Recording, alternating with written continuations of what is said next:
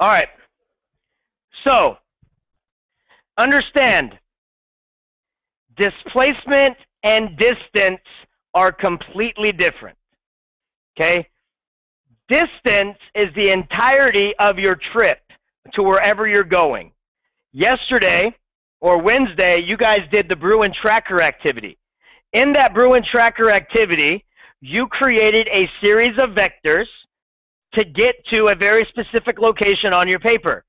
And you were asked to read those directions to your partner and see if they could draw that exact same map just with your given direction.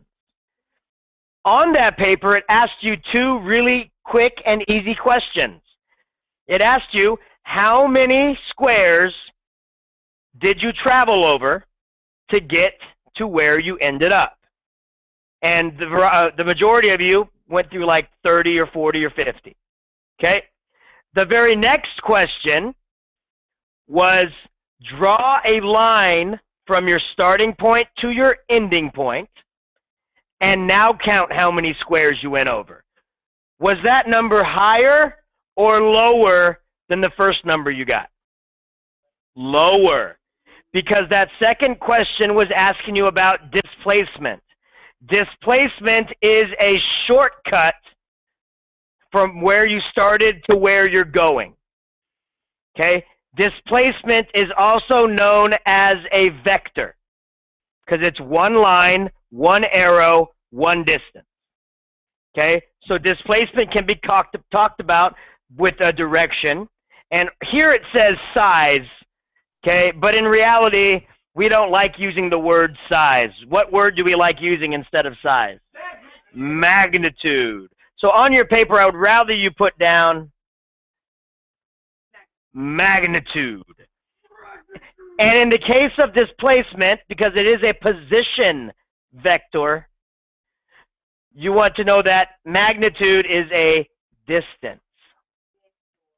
Okay? For this position vector, magnitude is a distance. But this is all well and good when I'm talking about distance and displacement. You're like, yeah, we get it. Okay? But it's much easier to understand when I explain a certain situation to you. And the best way to explain this situation is by telling you about a scene from one of my favorite movies of all time. Now, I'm not going to tell you the name of the movie yet. And if you know the movie by the description I'm going to give you, keep it quiet. I want to see if anybody gets it. Okay, but let me tell you, I'm going to set up the scene for you.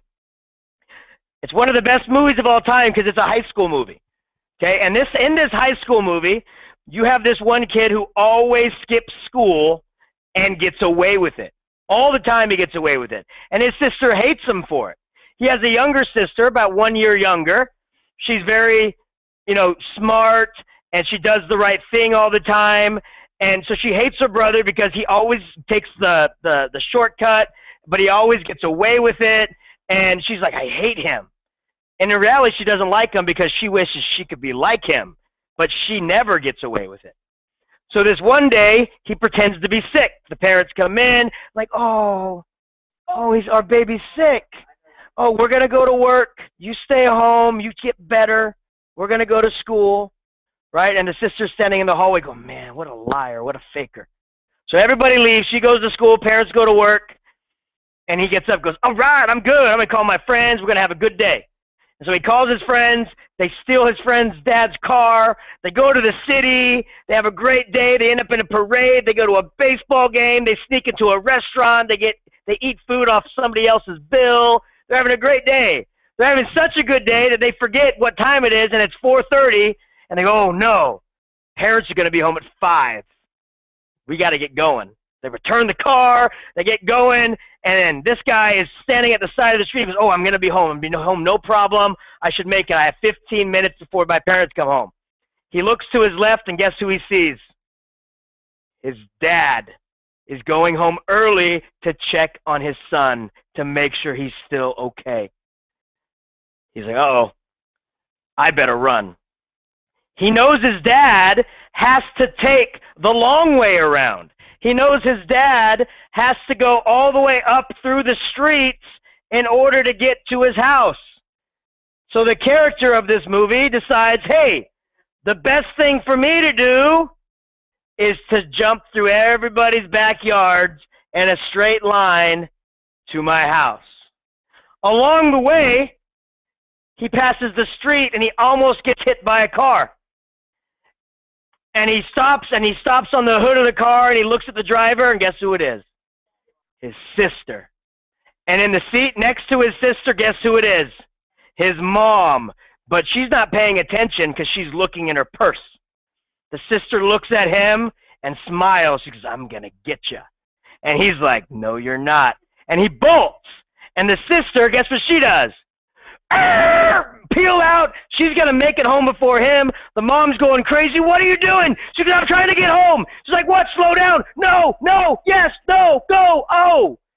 So he's running, and he's running through the streets. He's running through people's backyards. He's running through people's houses. Finally, he sees the trampoline. He jumps on the trampoline, and slow-mo motion. He's like, yeah, I'm going to make it. And then he gets to his house. His dad pulls up. His sister's car is already there. Uh-oh. He goes, I'm going to run to the back door. He goes to the back door, reaches for the spare key. It's gone. And he looks up. Guess who's there holding the key? His sister. Shh. It's better when I say it this way. Yes, I know.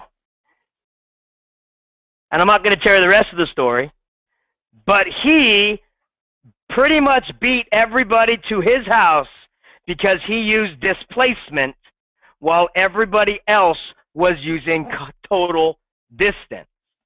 Because displacement is the shortcut. Displacement is the shortest distance from your starting point to your ending point. It's always going to be smaller than your distance. And I just so happen to have that clip for you to watch. And side by side with this clip is a parody, meaning a goof, a joke of this scene from one of your favorite cartoons. No, it's both of them in this side by side.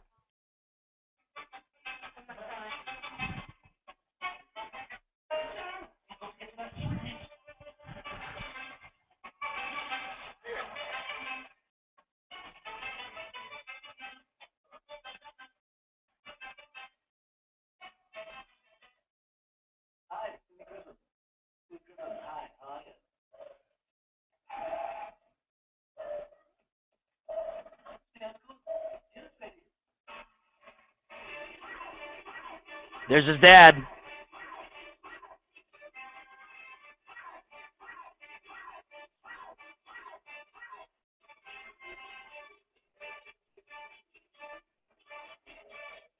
There's his sister's car pulling up.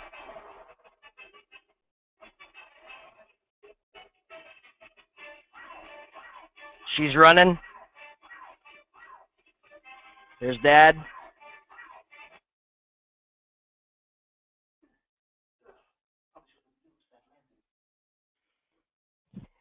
Okay, and the moral of that story is displacement will always get you there quicker than traveling that total distance. Okay, and that's a great scene to show that with because I like that movie. Okay, all right, now the final. Yes, oh, Ferris Bueller's Day Off is the name of that movie. Okay, because it's Ferris Bueller and he took a day off. Ferris Bueller's Day Off. Okay, and the funny part is you get to see how the rumor mill at the school works because it goes from Ferris is sick to Ferris is dying to Ferris is almost on his deathbed to Ferris has cancer and he's not going to make it. You know, so the whole school you see is like, oh, they even paint the water tower of the town. It says Save Ferris. It's just pretty funny. But anyways, I want to show you how it changes based upon motion. Okay, because today's lab, you are going to be doing walks just like this. You're not going to have a fountain to walk through, sadly.